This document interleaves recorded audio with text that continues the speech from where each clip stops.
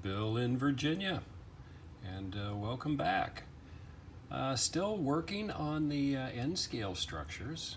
Got the next building, what I would consider to be complete, with the exception of putting the glazing in for the windows. Got the the windows, doors painted, finished up the roof, put dilute white glue, a 50-50 mix, painted it on with a paintbrush, and then added basically dirt from the garden. Sifted it on slowly, added a little bit more white glue, sifted a little bit more onto it, spread it around, tamped it very lightly with my finger, and now I'm going to let it dry and then knock off excess. Again, coming over, side of the building's done. For the front, for the overhang, if you remember the last video, this was just included with a kit. It's just a small thin piece of styrene. So I took scale lumber and just added a little bit of a detail, like it's a metal roof, with the overlap on it. That's dark under there, so we ain't got to see inside, but got the post, got like that post has been bumped, a little bit of rust added, doors painted in there, windows painted.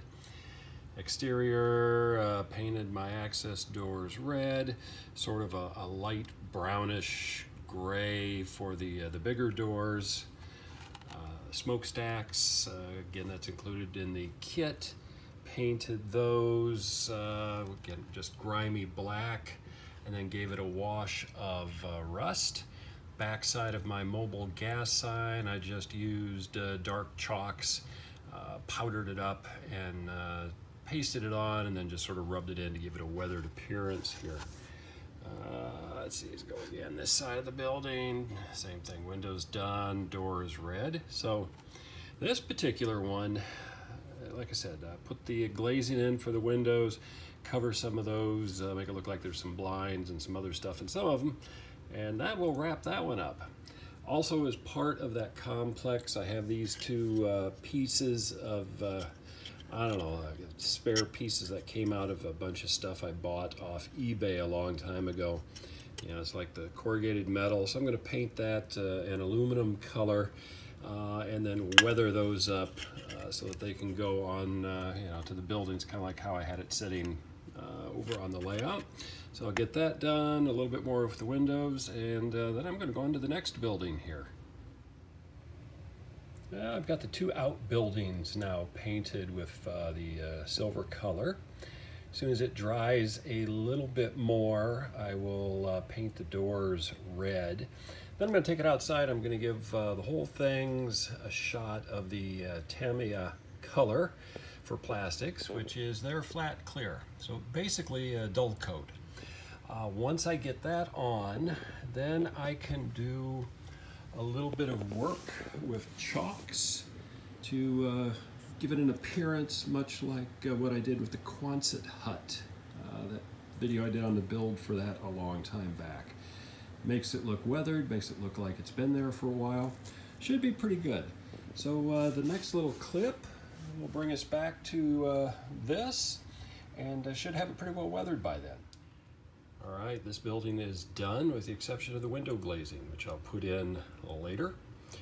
I chalked up my two little outbuildings once the dull coat or clear dull finish from Tamiya dried.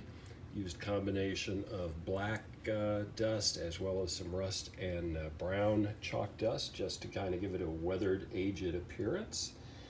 Pretty good looking. And you can see the other one over on this side. Looks like they've been out in the elements for a while. And then I also cleaned up and dirtied up the smokestack. I had almost forgot about that until I was looking over there. What I did with the smokestack is I just took dilute white wash of paint, covered it over, then I put it on a paintbrush handle and slowly spun it and occasionally dabbed to get excess water paint off of it until it was kind of dry so that it didn't continue to flow. That dried and gave it a nice overall whitish coat for everything. Then I went back in with the sponge, and you can see it's still kind of wet, and it picked up a little bit of color on it. Got a little bit of water on it, and then I rubbed it. Basically, I burnished the smokestack to kind of get rid of the over and excessive white, to give it a duller, kind of a bleached finish. When you look at it with the eye, it looks really, there you can kind of get a good view of it. The camera will stay in focus. Kind of brings out the brick texture when you're up close. Then I went over it with a black wash at the top and just kind of let it seep down. And then just before that dried, I went over it with a paper towel just to kind of pull away excess, and then I hit it with a little bit of black chalk in a few spots just to kind of give it a little more character, just so that it has a little bit more of an appearance. But all in all, that one looks pretty good. That's layout ready. I will do the windows at some later point, but now I'm going to get started on the next building here.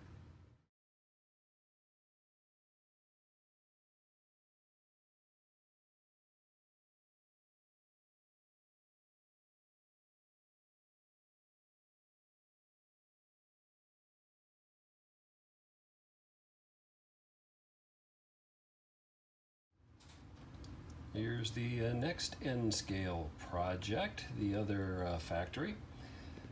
As before, I got the basic painting done. So this time I got a lot of windows, roofs, some base because it's made out of different material. I got the other smokestack, a set of tanks, and a couple of water tanks here to paint up. So let's see what I can do with this one. Making progress on the next building detail paint process. There's the paintbrush that I'm using on all of the little bit of work. So you can see that's a fine tip, and that's what I need to be able to get into the windows, the doors, all of that. I've got most of the building done for the basics. So I've still got to get in and do the cluster of windows on this side. Once I get those done, then I can start on the roof. I am going to use a little bit of hobby putty on the water tower. That was just an old N-scale piece of a kit that I had from something. So I'm going to fill that little gap in before I paint it, but that's all going to be tomorrow. I think I'm going to call it a day. Got quite a bit done, so I'm a happy camper. More to come. Second factory is also complete, except for adding the glazing for the windows. That is something I will do on this building, the other building, and then the first building that I put together for up in the city of Alta. I will do that at a later time. I'll do those all together because I have an idea of what I want to do. The pad has really worked out well. I'm going to keep that for a little while longer. So I can see how this building looks. Did add a little walkway up coming out of the access hatch over to the water tower. I do have to get some N-scale ladders, and I did order those today off eBay. Those will be coming here fairly soon, so that I can add a little bit more detail to get up to the roof on the lower portion of the building, as well as get up to the water tank at the top. So all in all, I'm pretty pleased. I was having some fun. Again, it's really a struggle for the eyes, especially in N-scale. But I'm going to go put this one over on the layout, and then we'll take a look at how both of them look and wrap this video up. The next one's going to be an HO scale building. That building I will actually show some of the steps that I'm doing. Since it's HO scale a little bit bigger, I think I will be able to add a little bit more detail as I kind of go. So let's take a look at how these look, and then I'm going to figure out how to start doing my HO scale building here a little bit later today. All right, so over on the back side of the N-scale layout, so there's the first building, and then panning over, here's the one that I've just been working on. I think definitely those look better than before I started. So that looks pretty good. I'm gonna go over to the other side and let's take a look at how it looks like from the track side. So looking at the buildings from track side, looks a lot different than the plain old tan look of the design preservation models. So the weathering, detailing really makes them pop a little bit better.